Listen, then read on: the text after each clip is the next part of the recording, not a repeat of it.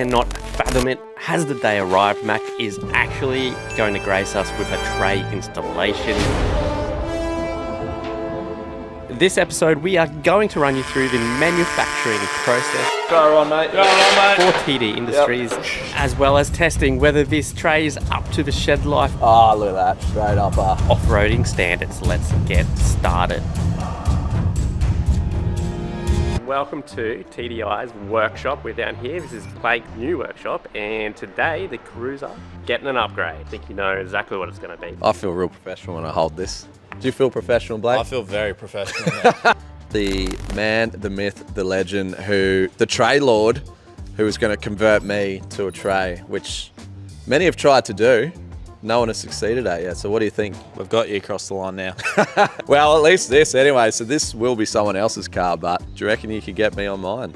We're going to try. All right, I think we'll have you by the end of the day.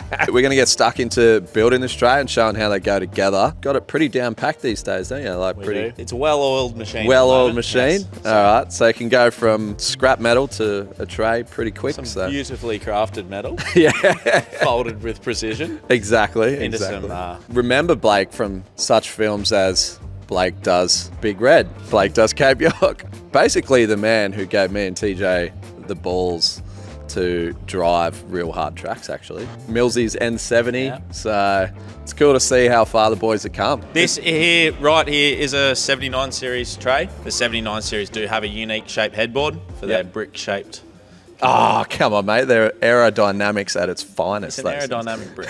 And this is a 79 series tray, which is what yours will basically look like.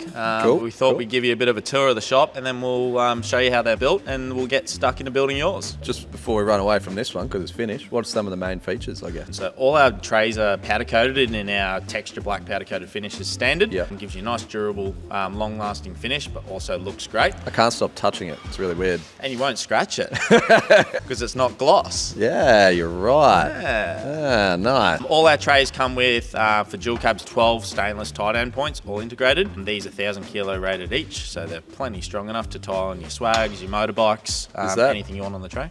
12,000 kilos you could tie down. If 12 times 1,000 equals 12,000. Wow. Quick math. Quick math. That's some of our standard inclusions. It's also, LED taillights are standard. And we also offer all our trays fitted here, or we can ship them out to your door as well. Trundle drawer.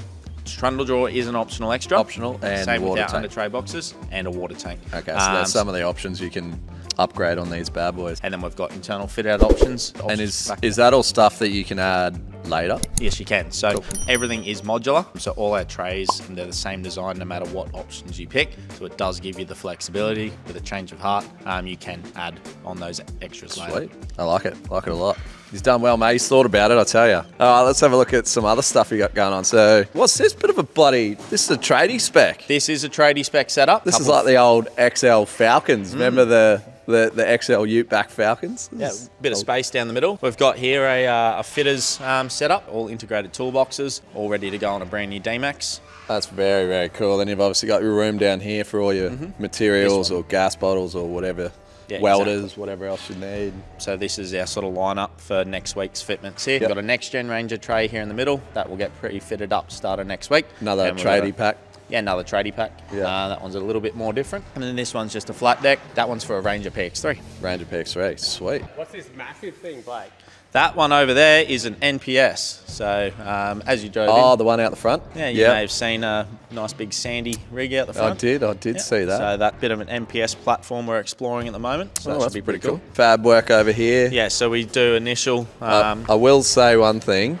It's the cleanest fab shop I've ever seen in my entire life.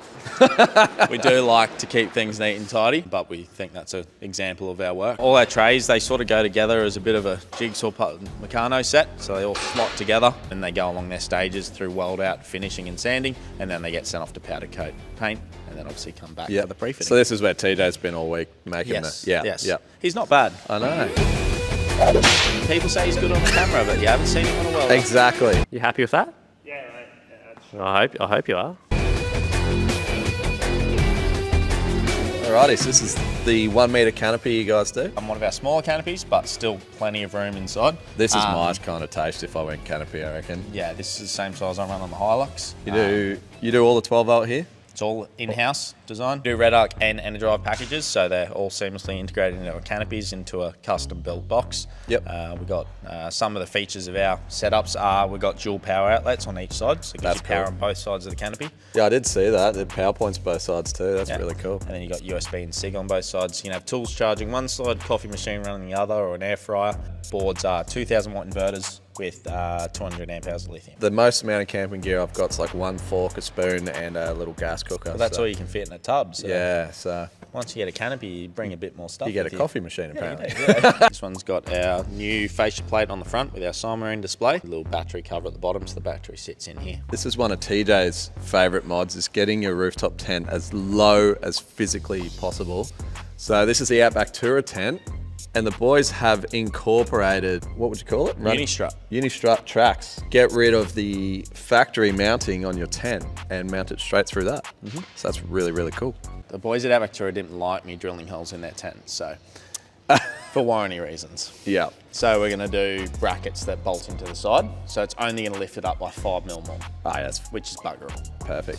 Perfect. So Yeah, we're like- going to do a laser cut bracket that it sits in, and there'll just like 6 bolts there or something. Yeah. And they just bolt straight in with countersunk. So That'd be cool. And we've got the Roam Gear solar panel on top. Jared's local to us here. He Good always old looks Jared. after us. We get all our Energive gear through him. So Yeah, that's Jared's a gonna be- bloody good egg, isn't he? Time to rip tub off. We're going to put the tray on, and then obviously the winner of this gets to choose what setup they would prefer. So what do you?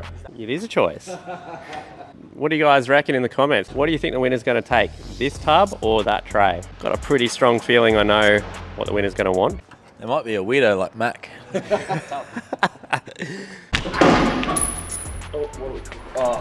And a test the tensile strength of everything else. Yeah, of the remote res. I hope you had a shower today, Mac. You're going to make the floor dirty down. I know, right?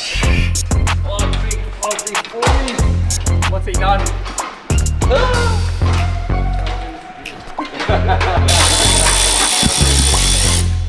What about the shock mounts? Shock mounts? On the trundle. We're going to be close. Are you after Oh, g'day, mate. Yeah. I'm After the top 300 series tray? No. I thought we'd give you guys the full experience. Come on up. Up we go. Bit nice. So do you get wine when you buy your... That would be irresponsible.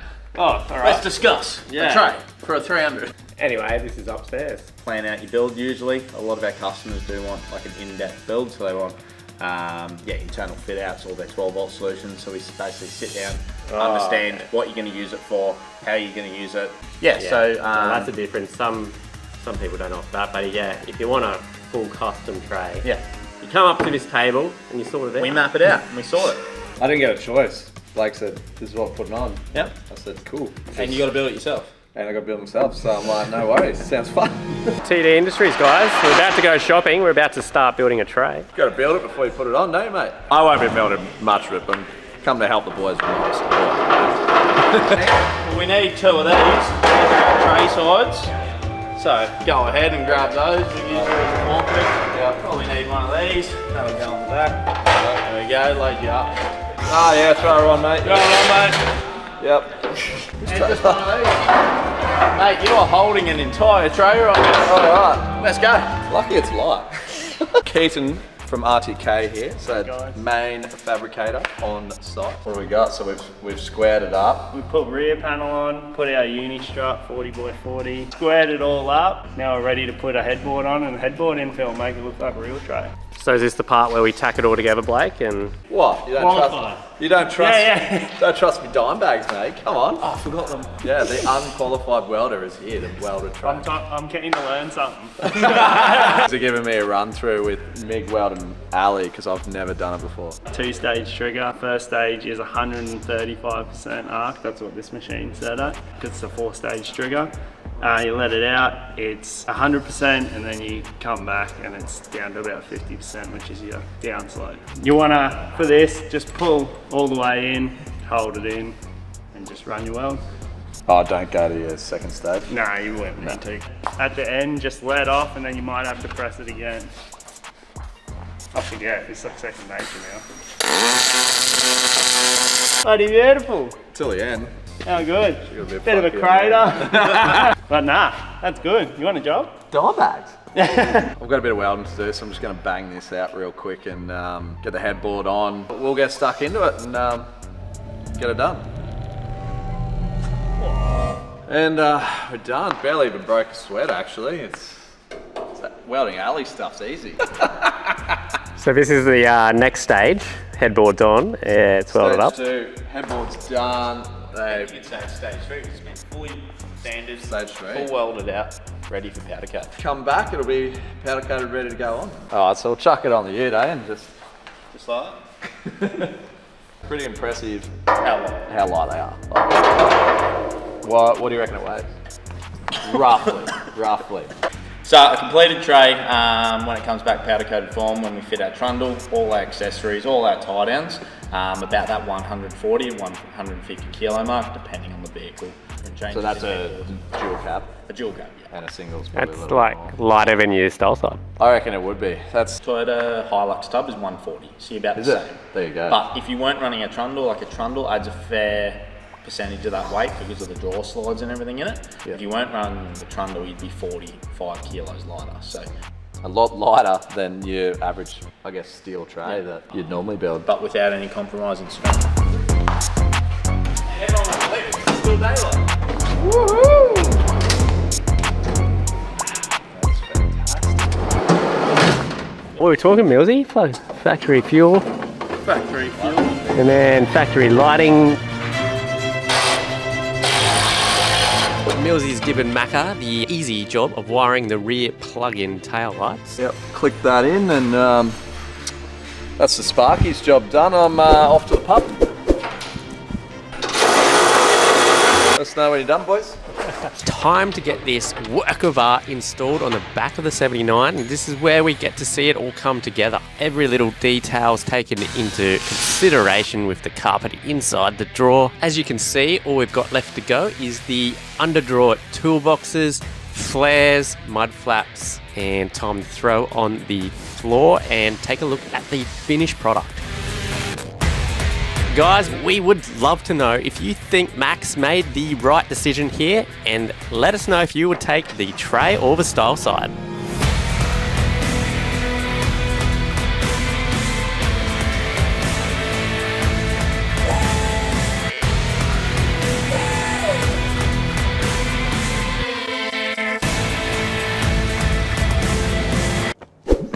Whoa, where'd you come from? Where are we? We've teleported to the test track because it's what we do. Yeah. It's our favourite thing to do.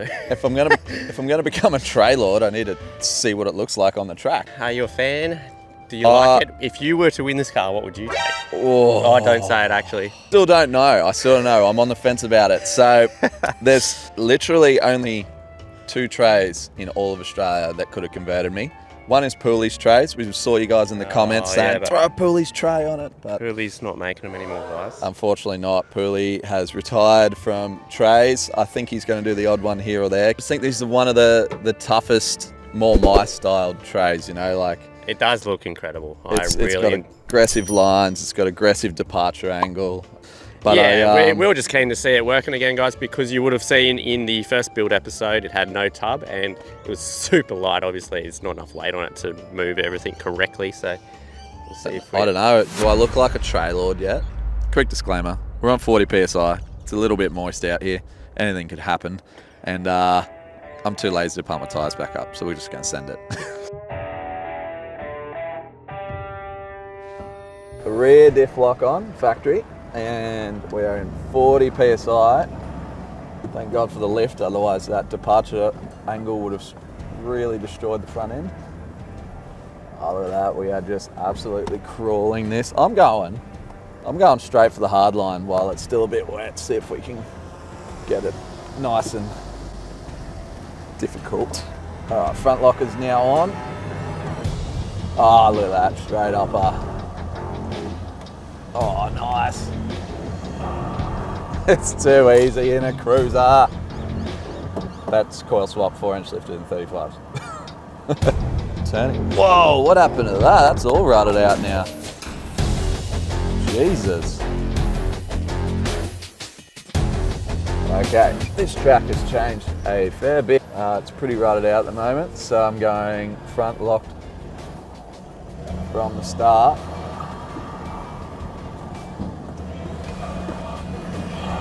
Oh, she's eating it up. I actually thought that was going to be way worse than it is.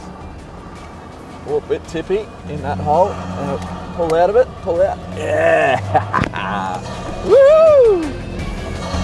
Go the Cruiser. Oh man, someone's got to win a sick car. Okay, lock it back on round 2.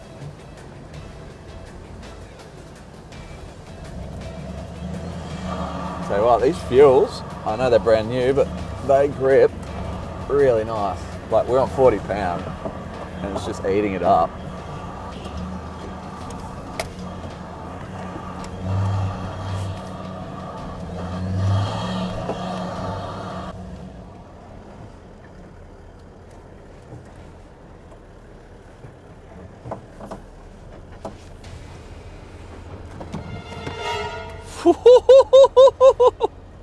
Go left hand down a tad. Yeah, straight. All right, straight down. Right hand down. Yep. Oh, there goes brakes.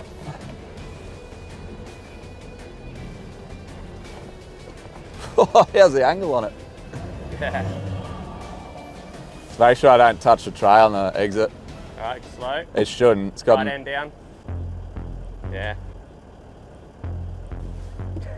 to all the tray lord, tub lords and wagon lords out there, or 4x4 lords one would say. Just want to say a big thanks for supporting TJ and myself. Pumped to be able to build you guys a creation like this for someone to win. Don't forget you can follow the Shed Life 79 page. There's a build page on the car which is going to go with the car. I like to do that for everyone, so that's pretty cool. This wasn't like this last time. No. So I've had the flares and bumper color coded now, and it's really made me like this car. So there was something that always annoyed me, like proper. It's looking tidy. Weirded me out that everything else was grey and black, and then I had these dirty silver art, like body panels, like. Yeah, righto. You've done the style side too, but that's not on at the moment. Yeah, so I changed those big ugly flares off the style side. What else is coming for the Cruiser? Believe it or not, You heard it here first, guys. these There's things more to come. are extremely basic on the interior. No. No, I know. Oh, yeah, it's a little bit different to my 300 series, yeah. It's good, isn't he? A lot of interior mods to do. Yeah, you got some 12-volt interior and like accessories and Yes. Yeah. Interested? Should I stay tray lord? And what are you going to take? Are you going to take the tray? You're going to take the tub if you win this bad boy. Let us know in the comments what else you want to see done to the Cruiser. What do we got? 4 weeks to go, 4 weeks to go. and someone's going to win it. So Someone is going to win it. I just want to say a big thank you for supporting TJ and myself. Don't forget how to enter this bad boy. Any shirt, any hoodie, anything off the website is free entries to win this bad boy. Or if you're in the Shed Life Club, you're already in this, you're accruing entries. I'm just stoked to be able to give someone such a wicked prize and change their life. What you wanna do? Tell me what you like. What you wanna do? Tell me what you like. What you wanna do? Tell me what you like. Just say the word, baby, I'ma get you right. What you wanna do? Tell me what you like. What you wanna do? Tell me what you like. What you wanna do? Tell me what you like.